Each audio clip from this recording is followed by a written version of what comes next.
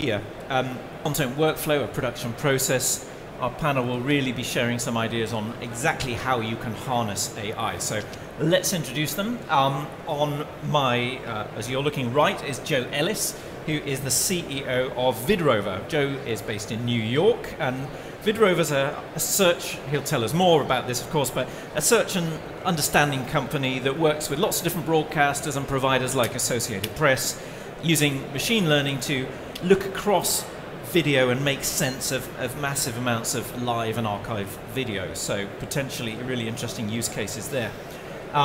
Next along is Jakob Humus, who is the vice president at a company called Wild Mocha, if I pronounce that right. Jakob's from Germany. The company is based in the south of France near Nice. And the product is an AI-enabled platform that automates the process of clipping highlights. Again, sport could be one of the areas that are relevant there. If you have a long match and you want to put highlights out onto social media platforms or digital platforms, then the Wild Mocha product can help with that. Jakob will tell us more. And then Neil Stevens, who is the video product manager for Adobe, based here in the UK. I'm sure Adobe needs no introduction at all to anyone here, but Adobe's been pioneering the practical use of AI-enabled tools and embedding them throughout its product suite with its Sensei technology. So we will hear more about that. So the format for this session is I'm going to ask each of our panelists to give a bit of an introduction to what they do, why they think AI is so important to content production workflows, and how they've developed something that can actually work for creative people. And then we'll get into a bit of a discussion, and of course we'll also be opening up to your questions. So think of things to ask, and in the sort of towards the last 10 minutes I'll be asking for your input. So, cool. Joe, tell us a little bit more about VidRover and why you are changing the face of video. Awesome. Thank you very much for having me. I really appreciate you guys, and I'm happy to be on the panel with you. It's actually really interesting. So the title is Where It's Worked in Film and TV. I've been working in video search and broadly computer vision and machine learning for video since 2012. I can tell you back then it did not work. Nothing was working, and you couldn't get any useful stuff out of the platforms that we were building. Continued to build the solution while I was doing my PhD at Columbia University from 2012 all the way up to 2016. And once we had spent kind of 4 years developing this product that went through and takes large pieces of format video. We were at the time recording hundreds of hours of television content a day, and then providing detailed information on every section of that video. So we'd be able to answer detailed queries like, show me Christine Amanpour talking about the latest Brexit referendum or something like that, and actually jump right to that section of video. We then built an interface that we just made available, and it was behind a password and all this different stuff. And people would just search and kind of look through the television and be able to find all the different pieces of content about this. When we started showing it to media companies, when it was starting to work broadly in 2016, there was 2 real points of feedback that they said. One was, hey, this is really interesting. We have these large archives that we currently don't make available either to our editors or our users. This type of service would be able to quickly digitize those assets and make them available. Second thing they would always tell us was, we have a really hard editorial workflow transitioning linear content, which there's an entire team working around, and then publishing that digitally as well. And so you're solving these 2 things, that's great. And then the third thing they would always tell me is, currently you're stealing all of our stuff. You're just taking television, storing it on your own service, ripping it up, and then providing it in a search interface. We would sue the heck out of you if you started this business, so don't do it that way. And so I said, okay, sounds good. We started, and that's kind of how the onus of VidRover came. We started building a cloud computing infrastructure that we could actually take to media companies to help them transition both linear live stream assets and television content as well. So today what we do is we work with companies, they send us their television, we then provide this detailed metadata and give them start points, end points that we think would make great digital clips or digital shorts. We'll then automatically add the detailed metadata around that, whether it's hashtags from social media that are related to the content, people that are talking, or topics being covered. Those then go into a CMS that the editors themselves can then make a decision around, hey, was this cut too short? Was this cut too long? Change that and then publish that content out.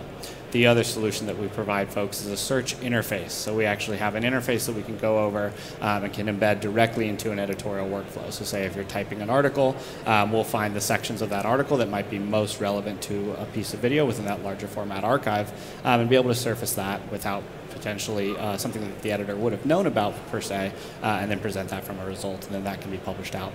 Our long-term goal and kind of vision of what we want to build with our company is, starting in 2016, the way that people consumed content online, there wasn't, and in particular video content, there wasn't a ton of user intent involved in that. It's oftentimes a video that's shown to you in a recommendation or something that just pops up on a website that you visit.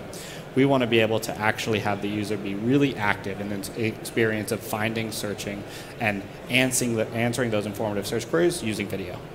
So tell us about some of the people you're working with. We mentioned broadcasters and Associated Press as one of the huge news agency video providers. Yeah.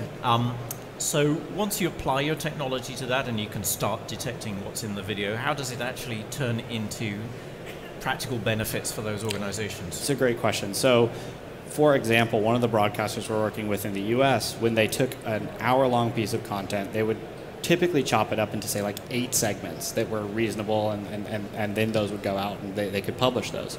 Using VidRover's technology, we're able to generate something more like 40 to 45 of those clips. Then using those, editors can create really nice personalized or curated video streams or pieces of video content. So you have this entire larger library of really detailed, granular sections of content that can then be used downstream in applications, OTT, whatever that might be. Great. Now, Jakob, turning to you, tell us a little bit about your platform, because there's probably some similarities, but also some differences. So what's your take on this? Yeah, sure. So thank you for having me here today. Waldmocker is actually focused on live streams. So that's probably the biggest difference. So we are focused on giving the editor the means to quickly turn around a live stream, cutting it into video, editing it with pre-roll, post-roll, and sending it to destinations. So the destination that can be their own website, that can be your mobile app, that might be all the social media networks like Twitter, Facebook, and so on. And now, why is artificial intelligence very important for us? It is in order to give editors the means to have that turnaround time as short as possible, and sometimes even an automatic turnaround where we just set up the rules beforehand and then clips are generated automatically. Let me give you an example. I don't know whether you know that them here, BVE Sports is probably one of the biggest sports provider internationally. They use us in France in order to automatically create in-game highlights.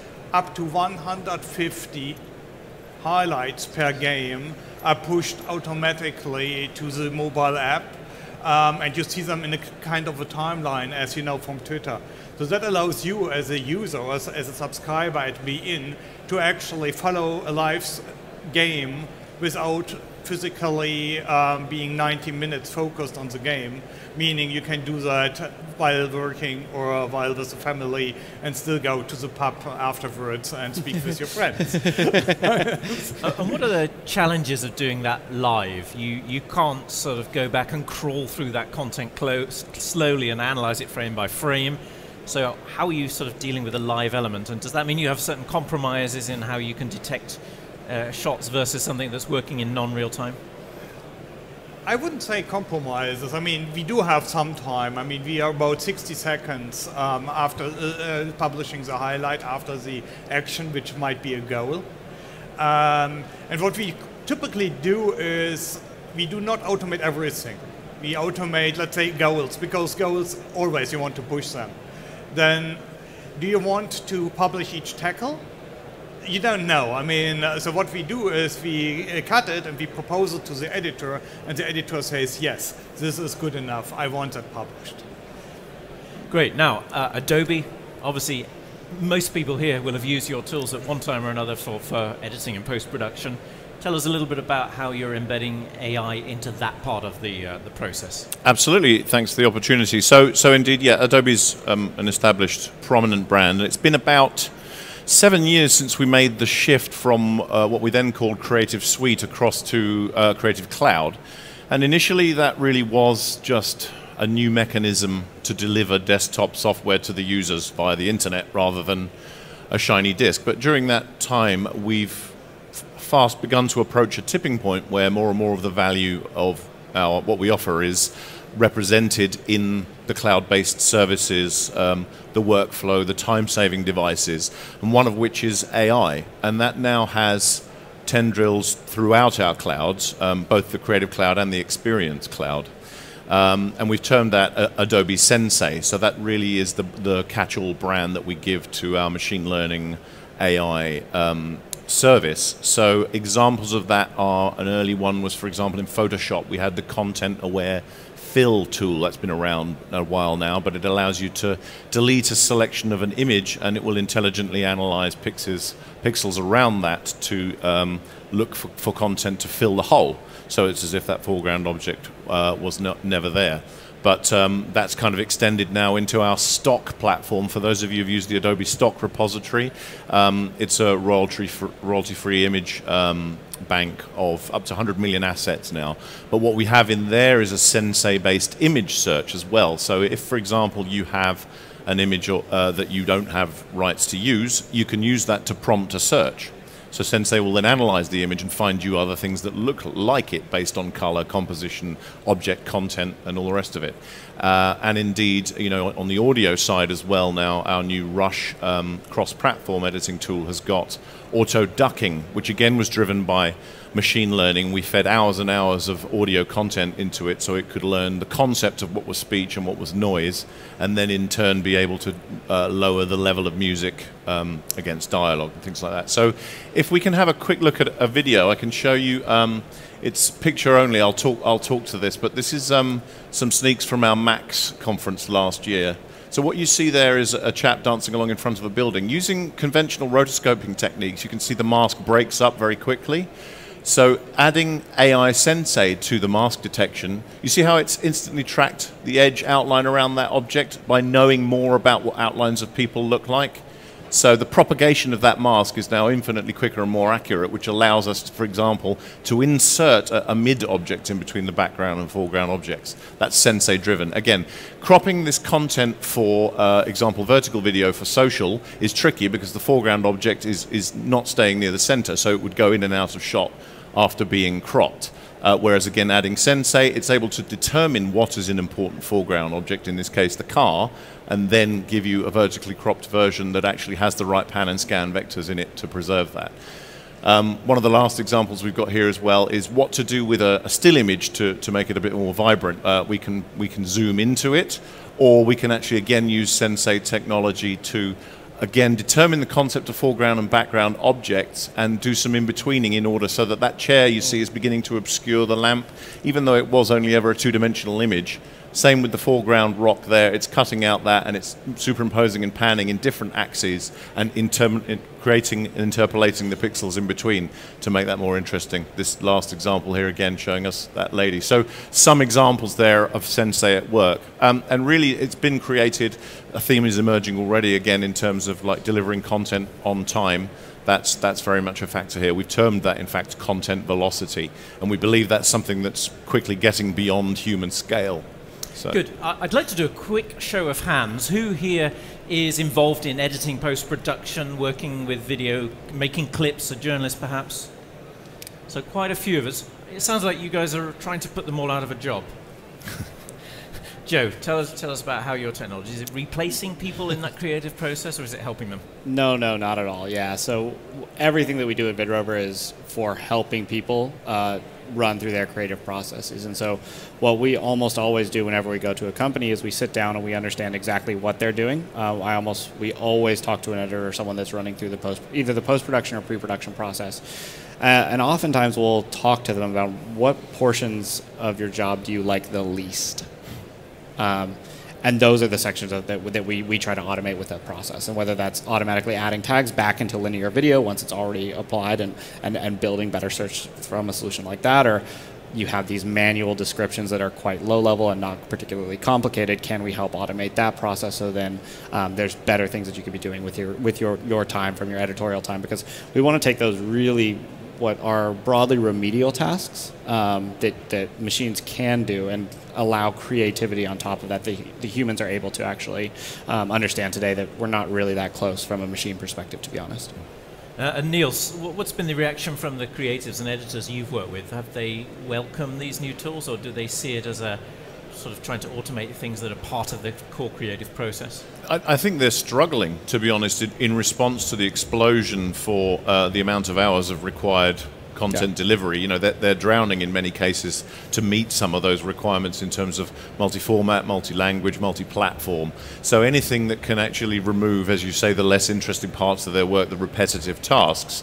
Auto-tagging, you know, who wants to log anymore? Particularly in the field of reality television, we see automatic logging as replacing, you know, a human eyes and hands before long, simply because it is such a labor-intensive, repetitive task. So I think in order to meet the demands, I think the AI is becoming more and more interesting a requirement to meet that. And Jakob, your solution is maybe even going one step beyond the creative process into an editorial process. It's effectively deciding on what is a highlight clip. How can you be sure it's getting it right every time, and is it doing as good a job as the humans? Yes, it does. I think the point here is how much is actually driven by artificial intelligence, and how much do we actually also combine other data. So, I mean, obviously, if you're going for a football game from the first league somewhere, somebody paid millions for that. You do not want to rely only on AI. You also have a data feed, you also have stats, and you have editors on it. So basically, by combining all of that, what we do is we give people the chance to produce much more content much faster and publish it to many more destinations at the same time. Just to give you an idea, I think the video content is increasing every year by quite, I think it's about twice or something like that. But what really strikes me is, I mean, we have 10 platforms now where we need to publish to, and to all of that. I mean, we have seen this example with the automatic cropping. You need to have a different format for Facebook than for Instagram, than for YouTube as example. And if that can be done automatically, yeah, you really want to have that. And Joe, what about your solution? If you're detecting images for the Associated Press and you recognize the wrong person is speaking, again, there's implications there. So how do you make sure that that doesn't happen? It's a great question. So one thing is, the media company themselves really has to understand the level of inaccuracy that they're willing to handle. So for example, miscategorizing someone as someone else is a major mistake. So maybe you shouldn't be showing those type of categorizations to a user without that going through an editorial process. Within VidRover, we have a metadata editing functionality where we'll present things, we have confidence scores. So typically the way that we'll do that is let the customer decide, okay, how confident do we really need to be for you to be able to push something straight to the user compared to just presenting results that will go then to an editor to help speed up their workflow processes. And I think like there's different ways that you can think about it, right? So we have a search solution, and one thing that we can do is we'll break out the videos that are most related to the content, but then we'll have all these filters that you can use. There'll be the different people that are in the video, there'll be the visual content, there'll be the topics that are being covered. Now those can be completely automated and people can just see them and use them. Now, if you're comfortable with that, you have to be understanding there might be a couple of issues there. If you still want to launch a completely automated solution with no editorial interface, you can do that, but maybe just show the videos. Those are post-production assets. You know they're going to be clean. They might not be perfect for that search result, but the worst thing that you're potentially going to show a user is a video that you generated at some point in time that might not be the most relevant piece of content. That's okay. I want to take a moment out of the use cases just to get into some of the more geeky terminology that goes on around AI, and it's helpful that we have a PhD candidate researcher with us who did a lot of academic research into that. The terms AI and machine learning, they typically get conflated, used together. I'm guilty of this. I know it doesn't really matter what the difference is, but I think it is important when people are making claims about what certain things can do. So just give us a quick 10-second overview of what is AI and what is machine learning, and where those two would be used in different situations. Joe, you go first, and then I'll ask you, Jacob. Cool. Yeah, the way that I think about it is machine learning are the algorithms that we use to actually deliver products or deliver solutions. AI is kind of the broader solution set that exists within those products and those features that machine learning is driving today. We're pretty far from like a broad or video AI, but video machine learning solutions are starting to filter into the market and working in particular areas. So we don't use AI or machine learning as terms. But we speak about basically what we do with it, and that would be automation of creation, of those highlight creation, or automation of choosing the right part of a scene. If you crop, automation in order to actually choose the right in and out points. All of that, there is some machine learning behind it. There's some working on audio analysis, on video analysis, on picture analysis. But whether it is artificial intelligence, machine learning, or whatever, who cares? Correct? Totally. So the focus is on what can you do with it and what are the outcomes. Yeah, exactly. Yeah. Do we get to the stage when, I mean, at the moment, you can automate some of the drudge work, you can speed up the creative process and post-production process, we can perhaps start to learn what people like to watch and tailor content to them. Do we get to the stage in the future that AI tools can start to be creative, start to tell stories, start to know what content to commission and shoot, do you think? Or is that sci-fi? I don't think it's sci-fi because, I mean, it depends. I mean, in the sense of, I mean, if it is targeted, let's say, to sports, then you can today do quite well summary clips of highlights that are targeted to different people. Like the guys who is a Chelsea fan would get more highlights for Chelsea than the other one. So that was one of them. Then obviously, does that mean that AI becomes itself creative? I wouldn't say so. I think we are just much better in expressing rules together with AI to produce content that is creative enough for people to watch without being bored. Any other thoughts on that? Yeah, I think testing and targeting is certainly alive and well in the form of Netflix and Amazon. Let's be under no illusions. Amazon know exactly what you're going to buy. You do. This be used as the basis to order new programs. But I think in terms of AI being creative and self-aware, if you like, we're seeing that. An external website, thispersondoesnotexist.com, it's randomly generated faces based on average appearances over an enormous data set. And again, obviously, the algorithm's only as intelligent as the data you feed it, but the bigger the data set you do feed it, that's the purity almost of machine learning. It goes in directions that you necessarily anticipate by finding those patterns that without any preconceptions. So just picking up on that theme about your tools of content, obviously the more images and the more video you get to work with, in theory, the more refined your tools become. But does that mean then that if I'm giving you my video to analyze, I'm also kind of helping my competitors by making your tools smarter? How do you who owns the machine learning that comes from my video in your platform? Cool. It's a really good question. So one of the things that's awesome about video and what we specialize at VidRover is multimodal machine learning. And so that means how do you use the text, audio, on-screen, any existing metadata around the video, as well as the visual content, to kind of fuse those things together to maybe learn new people directly from a video library that's being sent to you. So one, I think we can actually learn from video. Video is a unique medium where actually being able to do that across those modalities is important. The second is a business question that I think we're seeing a lot more of now. So when we rolled out in 2016, we started signing customers, and that was not a question that anyone asked. They just said, hey, I hope this gets better as I continue to use it. It gets better as people continue to use it. Everyone's happy. Now we are certainly starting to get into the question of, can we siphon off particular sections of data? And I think the answer is certainly yes. That's something that we can easily build into our platforms. It's also something that broadly makes the solution better in many ways.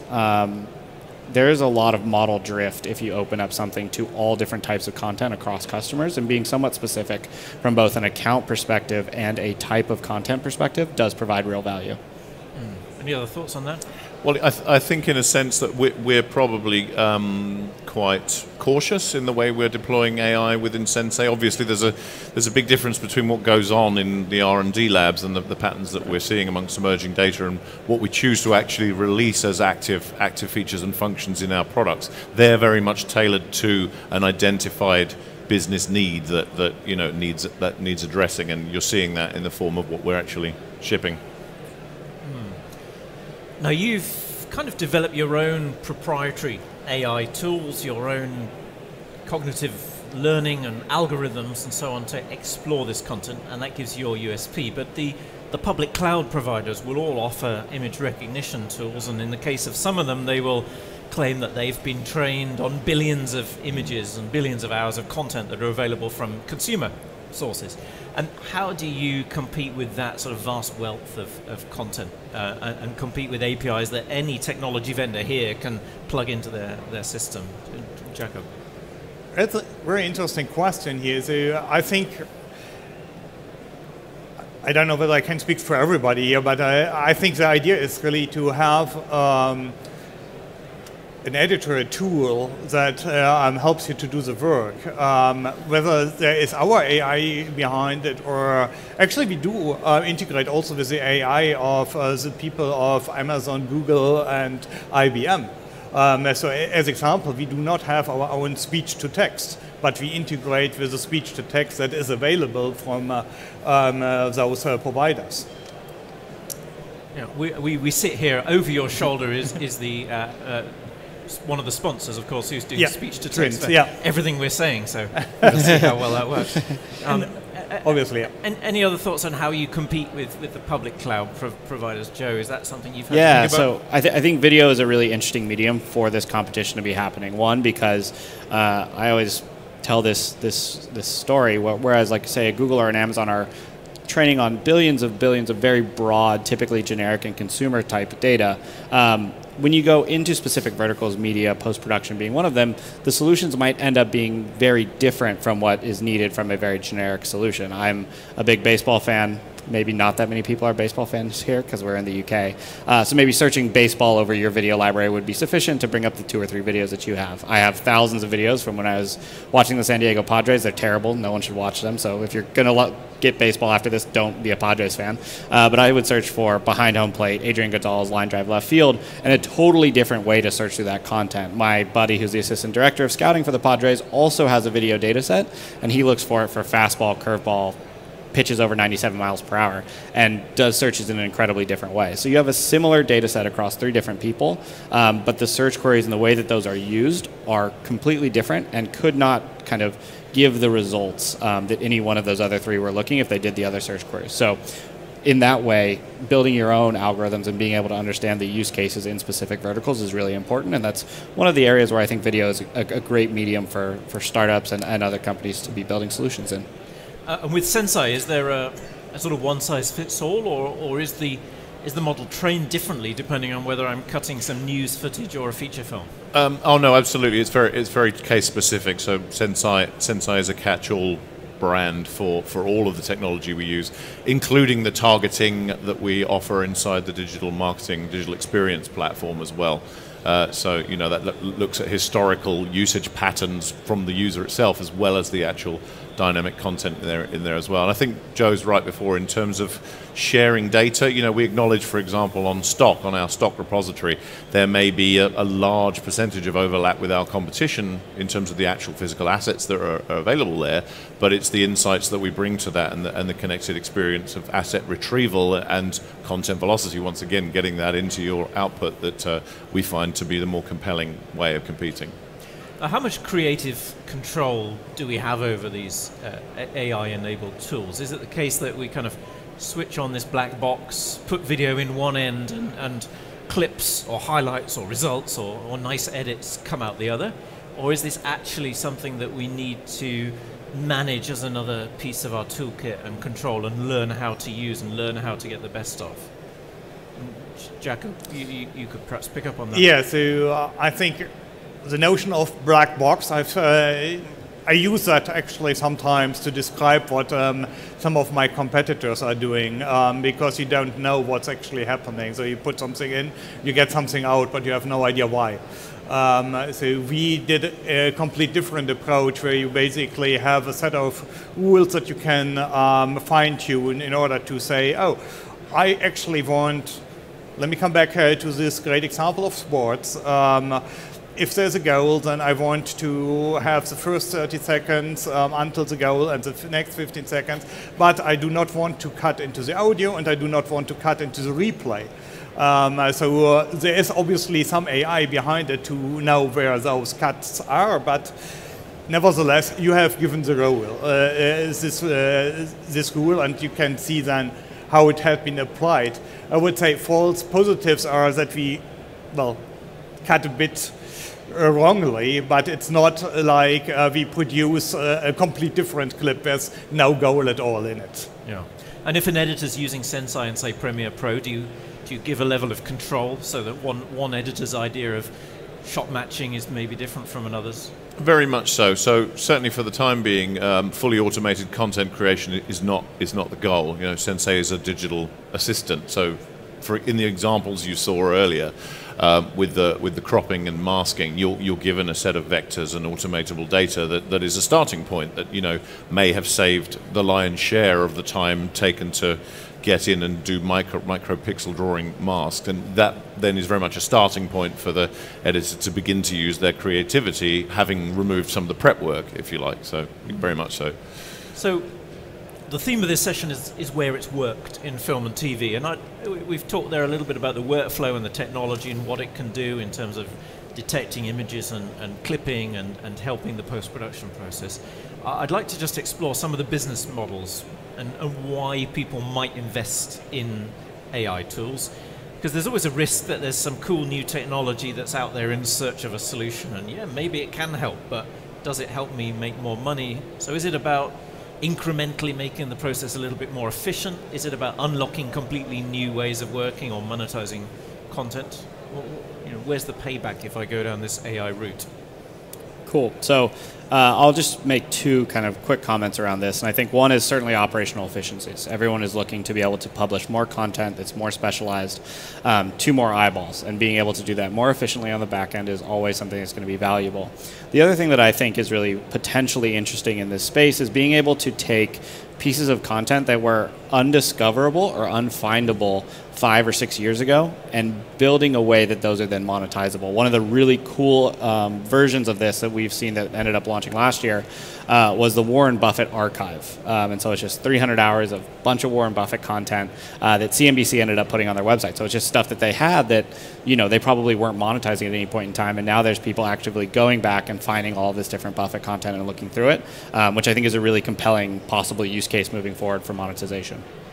Just to follow up on that briefly, a lot of AI tools work in the cloud, which makes a lot of sense, but a lot of archive content is not in the cloud. Yeah. So how do you get around that problem?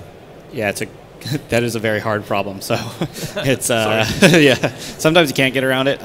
You could either try to go on-prem, that is hard and difficult, or you have to move it into the cloud somehow. I would say that is an unsolved problem at this point in time. Because I guess that can eat into the ROI if you have to spend a bunch on moving your archive up into the cloud first to see what you've got. Exactly. Yep.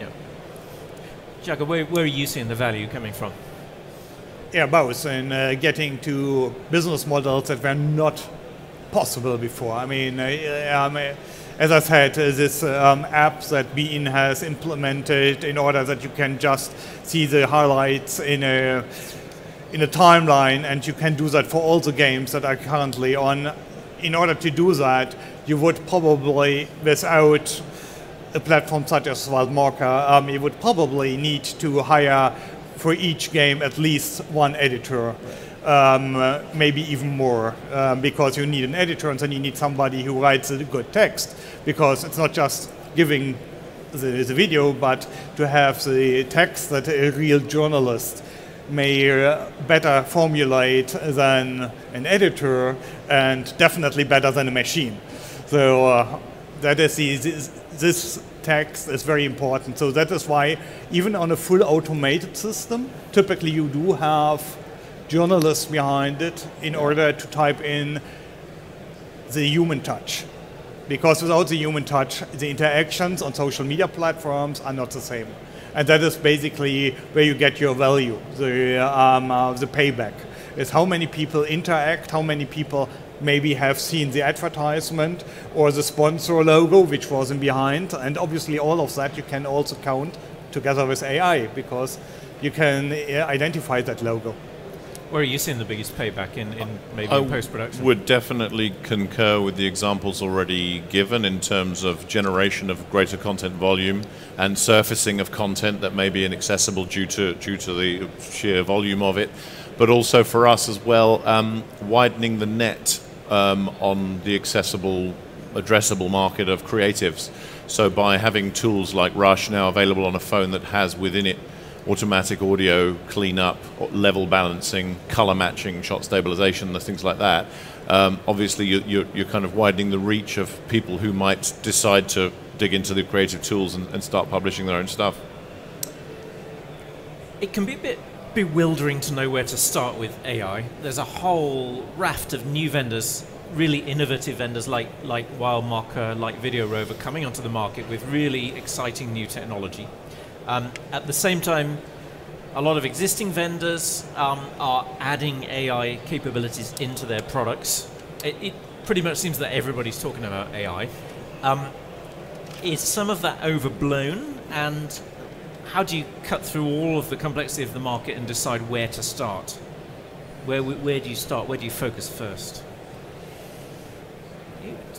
Niels, you start. I think, like you say, you need to find a solution to an established problem and not the other way around. You know, for the Roto Brush tool as an example, it is always something that has required hours and hours of painstaking labor, and that, you know, is an occupation, mask painting, and moving forward frame by frame. But really, you're just kind of expanding the areas in which something like that might be used. You know, people might give that up as a bad job before and go and reshoot it just because something is too complex. But now, if you can have more and more sensitive algorithms that understand the nature of an edge and a background and foreground and object, you know, content-aware fill as well as roto following and all of that kind of stuff can perhaps change the way we look at the content we've shot and approaches to, you know, the way of actually manipulating that type of footage.